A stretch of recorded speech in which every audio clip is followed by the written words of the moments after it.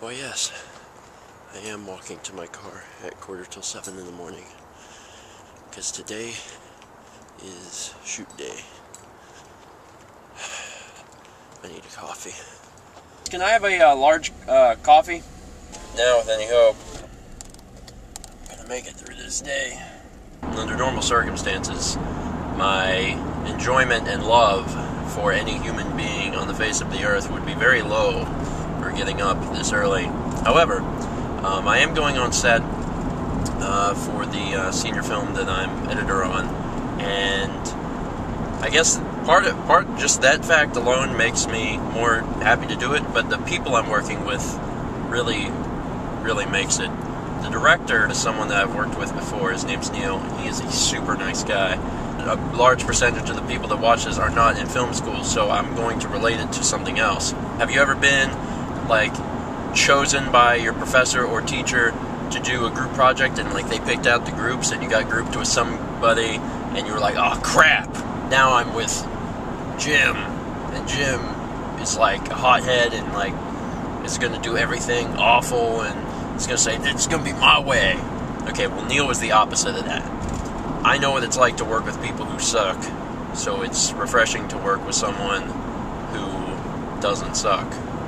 Suck not in terms of ability, because Neil is good, but so is, other people I've worked with. It's just, there has to be an attitude on set, and especially for me, once, I'm sitting down with the director on a nightly basis trying to get the film edited, like, I don't want to sit next to someone who's going to be like, no, we have to do it like this. And Neil's not like that. Neil's an awesome guy. So with that in mind, and as long as I have the coffee from McDonald's, today should be very doable. And I'm going to try and update you guys on a semi-hourly basis if I can, and you guys can see what it's like to go all day on set, at least from the role of an editor.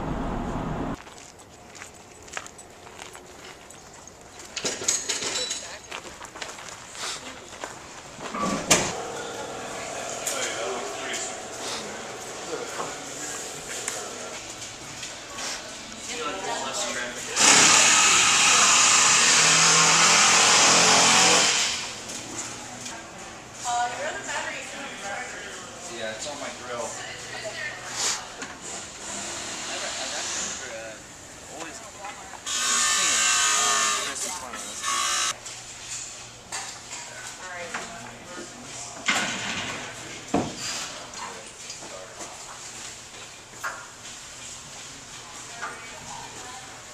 For what? No, that's right here.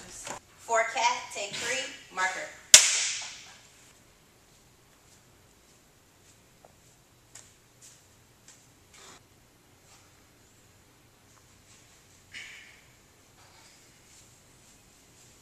Cut?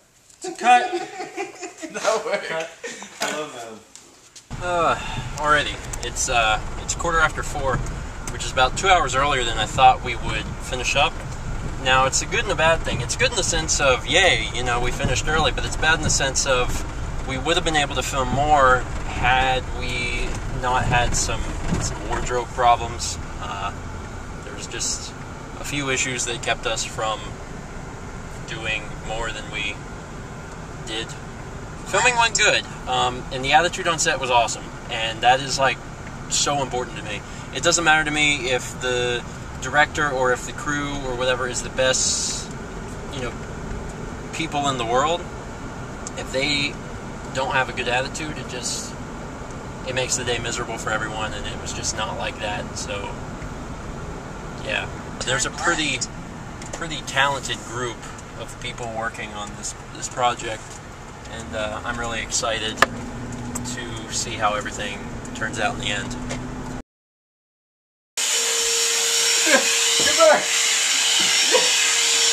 Dan's having fun with the vacuum cleaner.